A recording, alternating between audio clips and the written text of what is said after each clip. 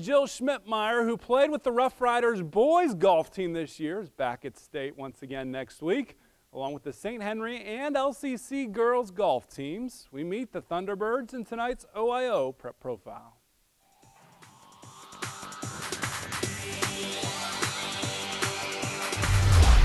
Steve Mulcahy has enjoyed a prolific golfing career in the area at LCC, then up at Toledo, and as a pro at Shawnee Country Club.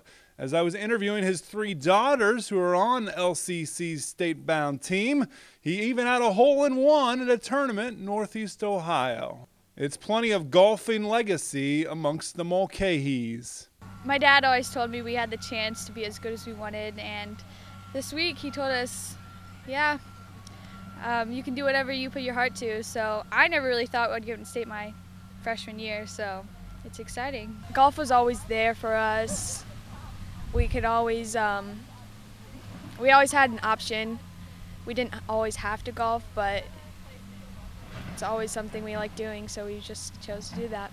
Me and my twin sister, we've been dreaming about this ever since we were little out on the course, so I'm really excited for it. I was really looking forward to it at the beginning of the year, and I'm still just as excited to have them on our team. They've been a great addition and kind of led us along this year as freshmen. They're great, and I've known them for my whole life pretty much, and so I've been saying ever since I was in junior high, we're going to state my senior year, and so to actually happen, it's great.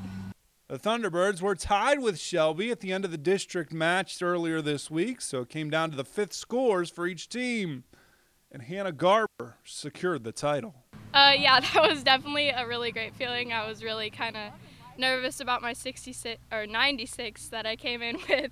It helped to know that I at least contributed into the first place win in districts, so that was really great and it was really awesome. We were just standing there waiting for the scores to come in. We were like, oh wait, we actually have a chance of winning this. This is surprising. We never knew.